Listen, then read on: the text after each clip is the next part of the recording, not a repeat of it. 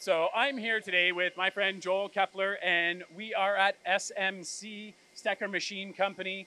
And right now, Joel, we're standing in a massive cell with a giant 800 mil JTEKT machine. We've got robots, we've got automation, but I understand that we didn't start here, that it started as a more manual operation for this cell. How did we get here to all of this?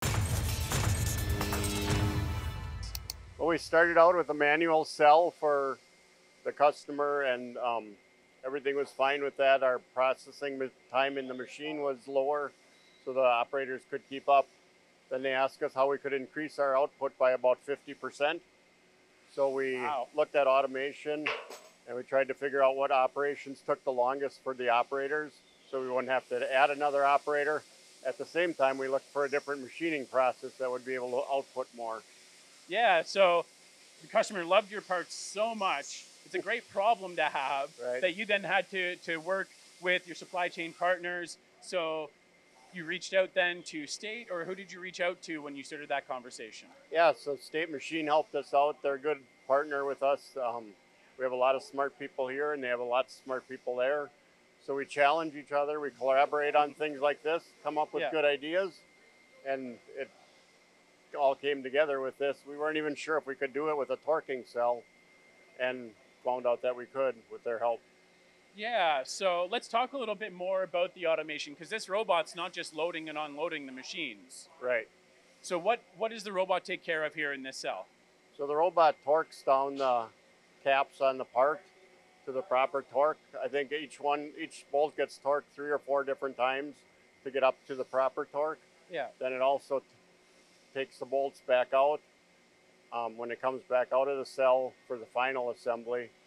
So I believe that there's somewhere around 50 bolts that have to be torqued. Okay. And so by the time you do that 4 times, I think the robot takes 15 minutes to do it. So that's operator time that's saved by doing it this way.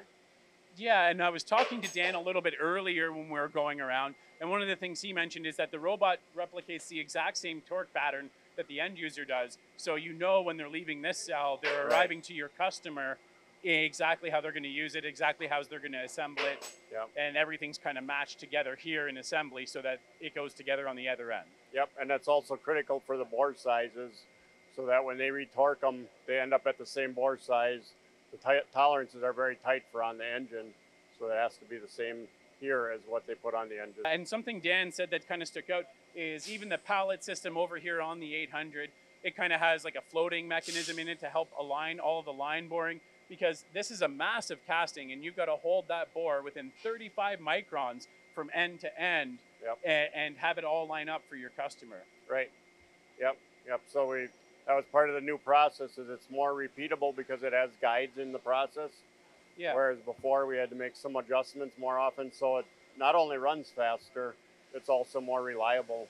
So you've got better reliability, you've got higher quality coming out, you're able to meet the needs of your customers. Yep. It sounds like this is a partnership that's just like a win-win-win situation. Right, absolutely. And State Machine also supported us with improving the machining process. That's something here, as I'm getting to know the people at SMC, it's just such a rare mindset that you guys bring to the equation when you're looking to get something done and you're looking to get parts out the door. Yep. You come with a great problem, like our parts are so amazing, everybody wants more of them. How do we make that happen? Right. And then you figure it out. Yeah, and I think, like I said, we have a lot of smart people here, and we come up with a lot of ideas that we don't even know if are possible. Yeah. So that's why we partner with exceptional places like State, so that we can come up with, okay, here's the solution. Can you do this? They say, yep, we can do it. Sometimes we work back and forth, and I honestly believe we make each other smarter. Yeah, and then it sounds like you guys get to focus on what you're best at, they get to focus on what they're best at, and you come together and everybody wins. Yep, absolutely. Awesome. Thanks, Joel. Yep.